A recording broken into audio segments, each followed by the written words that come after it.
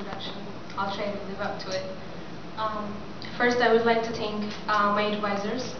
My first semester advisor, Natasha Saeed, was not here, but she indulged me very much when I transitioned from other colors to English. And then Jen Bourbon, who, believe it or not, taught me how to read poetry out loud.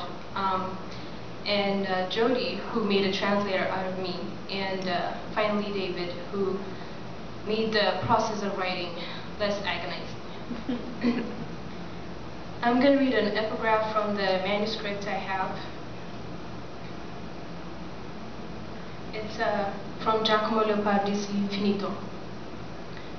Il naufragar mi è dolce in questo mare, and the drowning is sweet in this sea. And I'll read a second one, which I thought really envelops what this manuscript meant for me, and I was searching for it, but I finally found it in Brendan's lecture this morning, actually. He said, "Poetry should not make you want to pull your hair out, and yet it does."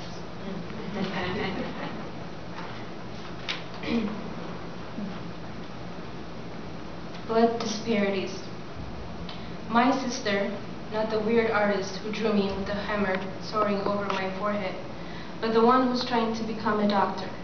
She said that understanding biology and chemistry will help me understand lives and perhaps save them.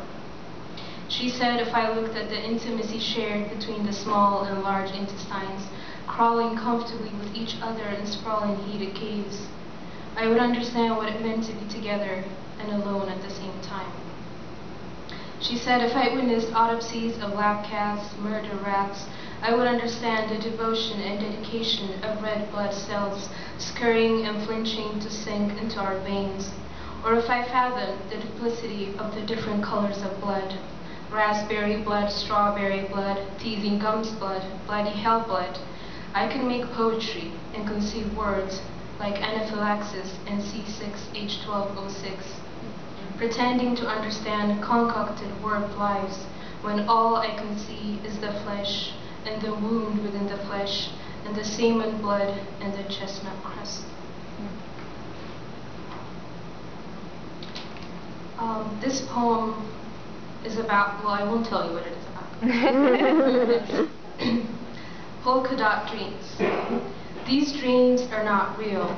They are not. They are not. See how they travel with the kiss of a dead soul and the lost aunt of the next door neighbor.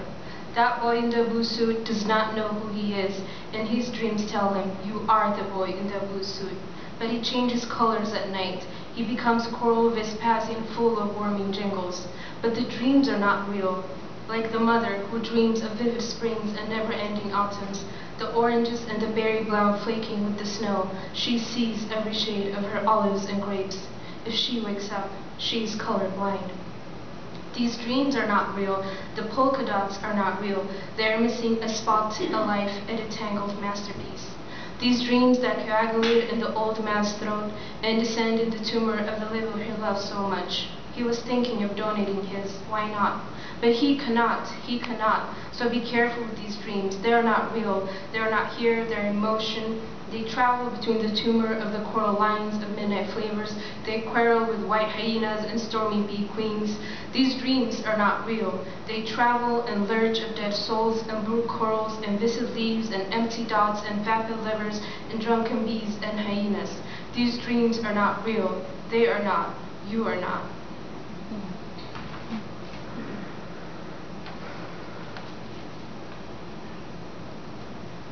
She says they come at night, like diligent thieves, quick and quiet. They take things, small, small things, tuck them deep into their pocket, roll them like socks, cup their palms against the warm cloth to feel certainty. How do they know? They lurk. Each home has its own devil. They smell, sucked air, thin air, empty air. They probe, curved swallows, thickening fear. I say they must come at night. She says they do. I say I already hear them, their footsteps a faint forking of carpet hairs. She says their silence is deafening, but I do hear them. She says there is no quietness in me. I think that's a good thing. Firstborn sons were killed on a quiet night, like any other. I say diligent thieves get only what they came for. She says they do, the ones rattling as if they were discomforted, as if they did not belong there. Quick and quiet, taken like small things, small things, rolled and rolled.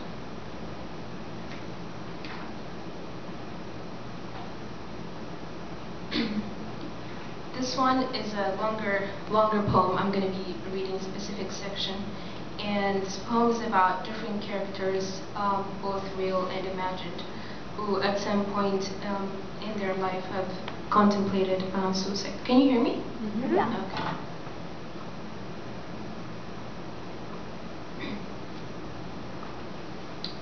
On cremation. When would you like to die? It is a simple question. If you knew, would you hide? If you didn't, would you worry? Would you choose how? Old age, great illness, to die in your sleep? Would you still love? How much of yourself would you give? Would you still have the courage to wake every morning? Would you rather not? When would you like to die?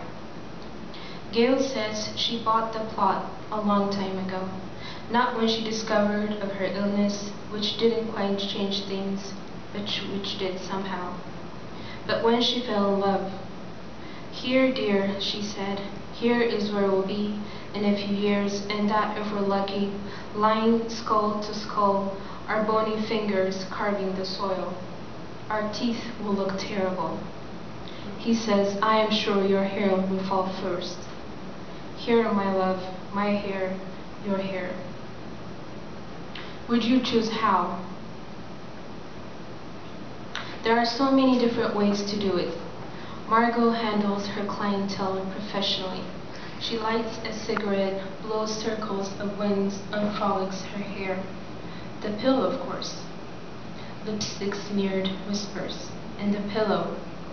She lights another, furious gestures. Their wrists, I remind her, and tall buildings. Too bloody, too messy. What if I survive both? Yes, what if?